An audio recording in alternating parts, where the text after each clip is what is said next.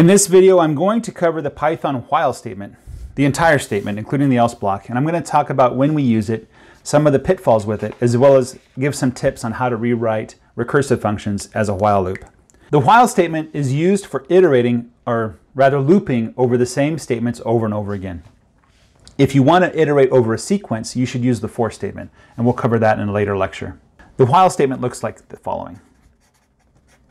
While, and then some expression that's a condition, and then you either have statements following this on the same line, separated by semicolons, or you indent by 4 spaces, and you have a block of statements stacked on top of each other. There is an optional else block.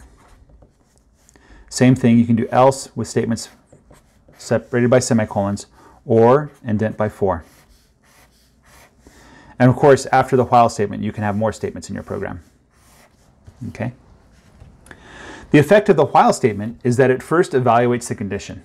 If the condition is true, then it will run the statements inside of the block, the suite. If the condition is false, then it will execute the else statement and then continue with the next statements following the while statement. After it's run an iteration of the block, it will reevaluate the condition. If the condition is still true, then it'll execute the block again, and then evaluate the condition. If it's still true, it'll run the block again, and so on and so forth, until the condition is false. If the condition is false, then it will run the else block, and then continue with the statements following the while statement. There are 2 kinds of infinite loops in Python, and pretty much every program. An infinite loop is a while loop that never terminates. The first kind of infinite loop is intentional. You'll note these because they say things like while true. True is always true, it's never false. Older versions of Python didn't have booleans, and so you still might see some old programmers say while 1. The unintentional infinite loops arise due to a programming error. Typically in this condition, you have some sort of counter that's counting down or up, or you have some sort of condition that is eventually supposed to resolve to false. The reason why you have an unintentional infinite loop is you're forgetting to adjust the variables that are used to input to that condition. So my recommendation is always increment or decrement first. Meaning when you write a while loop, first write the statement that are increment or decrement the variables that affect the condition. Inside of the while block, you can have 2 statements that you can only run inside of a while or a for loop. The first one is break. Break, when executed, will immediately exit the loop, skip the else statement, and continue with the statements following the while statement. The other command, the other statement, is continue. When the while block hits a continue statement, it stops execution of that block, reevaluates the condition. If that condition is true, it does another iteration. If it is false, it'll run the else block and then continue with the code. Continue is often used to basically short circuit the block. Break is often used to end looping altogether. You can rewrite many recursive functions using a while statement. I'm going to show you how this is done. But first, why should you do this? The reason is while statements are a little bit easier to look at, a little bit easier to understand. The only pitfall of while statements is if you have an unintentional infinite loop. These can be quite hard to detect sometimes. Let's rewrite the factorial function as a while statement.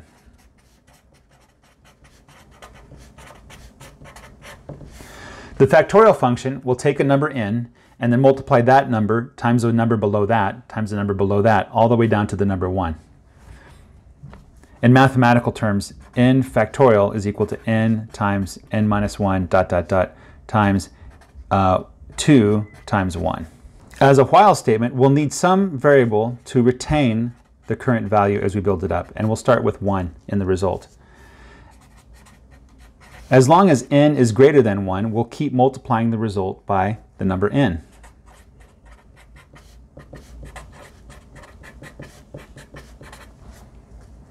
Don't forget, we have to decrement that counter, otherwise we have an infinite loop. Finally, we'll return the result when the while loop completes. Let's analyze this function to see how the while statement works. So there's 3 cases that I want to look at. One is factorial of 1.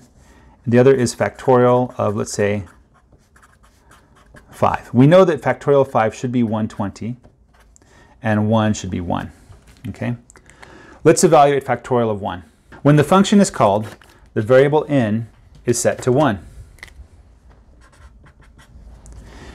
The next statement is assigning result the value of 1. Then we run the while statement. First we check the condition. Is n greater than 1? No, n is not greater than 1. This statement is false. So we do not execute the loop. We continue with the statement following the while statement. In this case, the statement is return the result. In this case, the result is 1, so it returns 1. This function works properly for that value. Let's see what happens when we call it with factorial 5.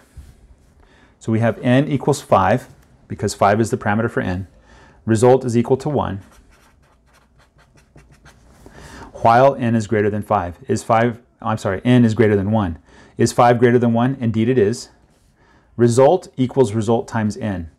So the result is 1. Now we're multiplying by 5, so it's equal to 5. N equals n minus 1. So n is now equal to 4. We reevaluate the condition. Is n greater than 1? The answer is yes, it is. 4 is greater than 1. Result equals result times n. So now we're multiplying by 4 and storing that in the result. So now the result is 20. N equals n minus 1. So 4 becomes 3 and for n. While n is greater than 1, is 3 greater than 1? It is. So result equals result times n. So 20 times 3 is 60. N equals n minus 1. So now n is equal to 2. Is n greater than 1? 2 is greater than 1. Yes. Result equals result times n. So 60 times 2 is 120. N equals n minus 1. So now n is equal to 1.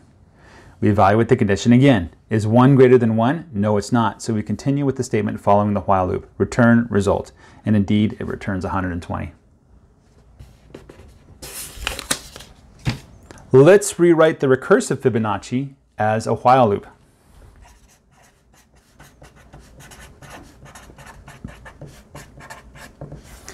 This function will find the nth term of the Fibonacci sequence.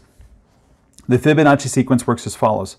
The first two terms are 0 and 1, and then every subsequent term is the sum of the previous two terms. So 0, 1, 1 plus 0 is 1, 1 plus 1 is 2, 2 plus 1 is 3, 3 plus 2 is 5, 5 plus 3 is 8, 8 plus 5 is 13, and so on.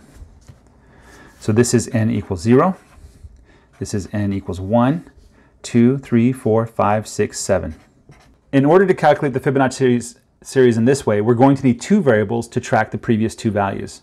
But first, let's see if we have some of these terminating conditions. If n equals 0, we're going to return 0. If n is equal to 1, then we're going to return 1. I'll track the twice previous variable in a variable called prev, standing for the previous. That's going to start off at 0. And then we have prev for the previous value, which is 1. While n is greater than 1. So in this case, n would be 2. And so we're going to add the two numbers together. So result is equal to the previous value plus the previous value. The previous value will contain the previous value, and the previous value will contain the current result. Don't forget to decrement the counter. Finally, when that while statement completes, we can return the result. Let's check out a couple cases of Fibonacci. Let's do Fibonacci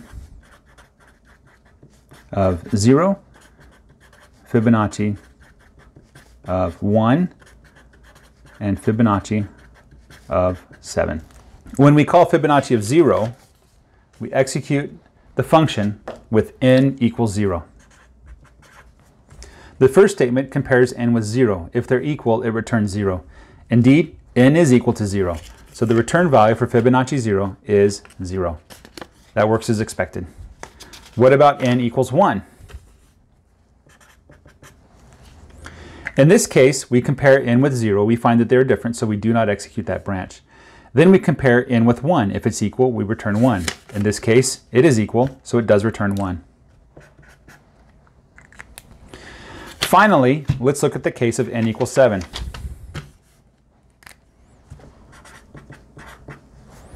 Is n equal to 0? No. Is n equal to 1? No. So prev equals 0. And previous equals 1. While n is greater than 1, 7 is greater than 1, the result is going to equal the two values summed together. So result is going to equal 1. 0 plus 1 is 1. Previous plus previous. The prev is equal to prev, so now that's equal to 1. The previous is equal to the result. That's also equal to 1. Nothing changes there. And then we decrement the counter. Then we evaluate the condition again. Is n greater than 1? It is. So the result is equal to the sum of the two previous values. So 1 plus 1 is 2. Previous equals previous. So that's 1. Previous equals result. That becomes 2. N equals n minus 1. That becomes 5. We check it again. It is greater than 1. Result equals prev plus prev. So that's 3. Prev equals prev. So that becomes 2. Previous equals the result. That becomes 3. N equals n minus 1. Now we're at 4. Is n greater than 1? It is. Result equals these two values added together. That's 5. Prev becomes prev. The previous becomes the result. N equals n minus 1. Evaluate it again. Result equals prev plus prev. So that becomes 8. I'm sorry, I should write it out that way. Prev becomes prev. So that becomes 5. Previous becomes a result. That becomes 8. N equals n minus 1 down to 2. Is n greater than 1? It is. Result equals prev plus prev. So 5 plus 8 is 13. Prev equals prev. So this becomes 8. The previous becomes a result. That's 13. N equals n minus 1. So that's 1. Is n greater than 1? No, it's not. It's equal. So then we return the result. In this case, we return 13, which is the value we were looking for. So I hope you enjoyed this video. The while statement really isn't that complicated. There's not a lot of cases I can think of when we use the else condition. The only cases that I can really think of is when you're iterating through a sequence using a counter or something like that, which I strongly recommend not doing that. There is ways to do this with for loops, and there's some functions that make it a little bit easier to iterate through a sequence and maintain the counter, particularly the enumerate function, which we will talk about when we talk about enumeration.